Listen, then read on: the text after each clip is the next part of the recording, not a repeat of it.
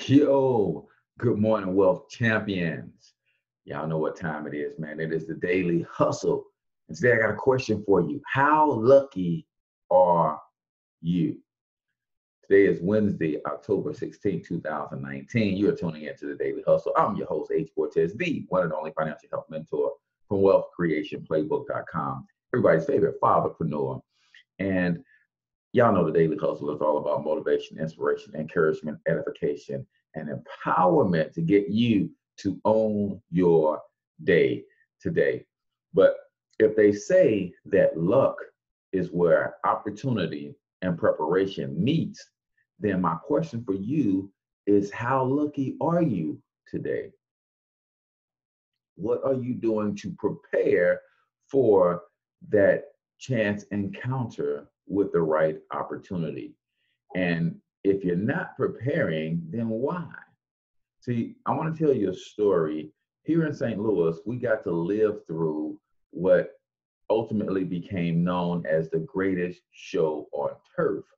But what a lot of fans don't know who casually follow football is that it probably never would have happened had it not been for a little luck or opportunity and preparation meeting. What do I mean? Well, we had a quarterback by the name of Trent Green here when the Rams were the St. Louis Rams.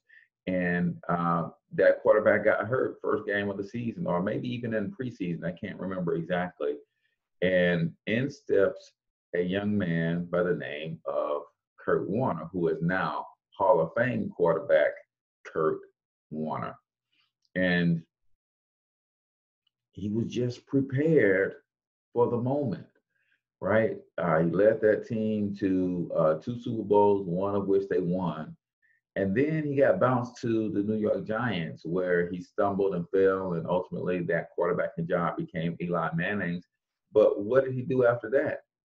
Went and led the Arizona Cardinals to another Super Bowl appearance, in which case they didn't win, but he led three different teams to Super Bowls, two St. Louis Rams teams, and we do say two teams because the makeup of the team changes.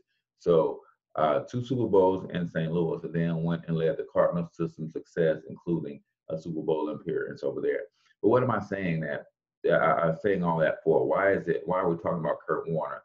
Because before he came and played for the Rams, he was stocking shelves in somebody's grocery store.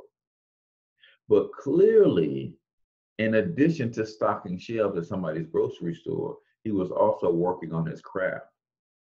Otherwise, he would not have been prepared for that opportunity. If you guys study NFL history, then you know that Kurt Warner is one of the most accurate quarterbacks that has ever played in the league. And you know what propels someone to prepare like that is their belief. See, even when he was stocking shelves, Kurt Warner believed he was a Hall of Fame quarterback.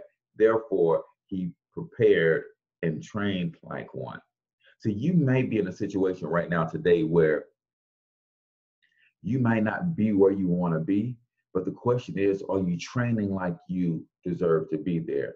Are you preparing like you deserve to be there? Are you studying like you deserve to be there?